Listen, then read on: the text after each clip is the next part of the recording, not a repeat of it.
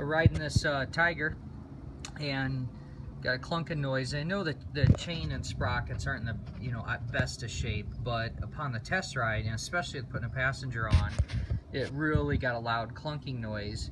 Have to stop and check this stuff and see what's going on. So I pulled the sprocket cover off here and check this out.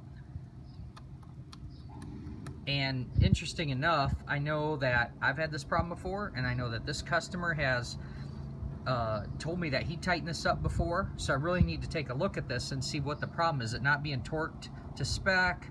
Is there damage on the splines? It needs something, but this needs fixed. That's where my clunking noise is coming from, so I'm gonna check it out.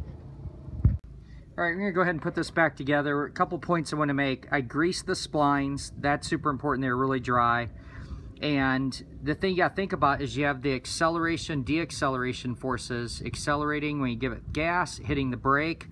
In that sprocket, you know, the transmission's trying to basically rip itself out of those splines when you think about it. So it's the other reason that we need to really torque this is that we're putting a good tight fit on that, preventing that back and forth, and we definitely don't want to hurt those splines. The other thing I'm going to do is I'm going to bend the washover right now. I looked up the torque spec on this.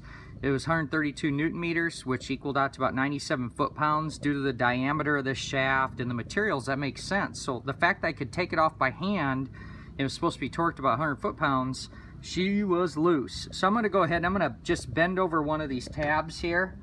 And what I want to try and do is just bend it over slightly. The only point of this washer is for the nut to not fall off. If I smash it down, it's going to make it hard for me to get it off in the future. So let's see, what's going to be my best bet here.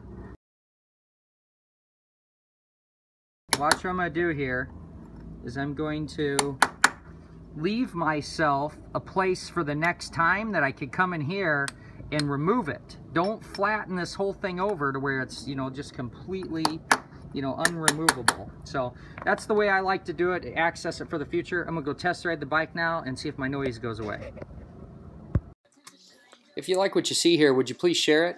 I'd love you to keep my platform going here on technical education and the ways to be great in your craftsmanship. So keep on wrenching, and we'll see you again in the future. Thanks for being a subscriber and follower of the channel.